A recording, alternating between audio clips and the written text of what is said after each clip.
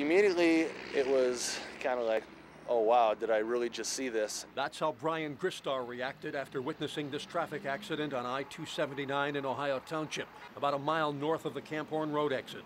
The driver of the SUV, 25-year-old Kristen Brown of Sewickley, was killed in the mishap.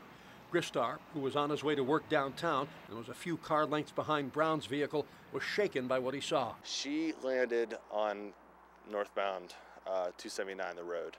She actually was ejected and landed.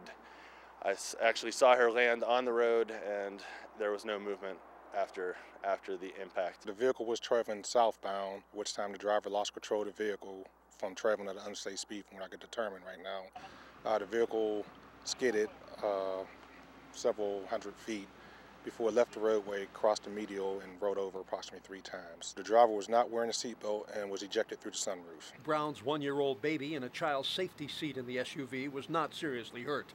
The accident left traffic backed up for miles. In December, in almost the same spot, 18-year-old Stephanie Albert was killed when she crossed the median and hit a southbound car. Police said Albert was not wearing a seatbelt. 42-year-old Patrick Wirtz of Seven Fields died a week later when he went over an embankment near the Perrysville exit.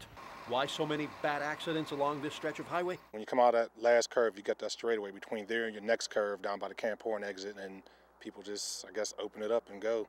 Ralph Iannotti, KDKA TV News.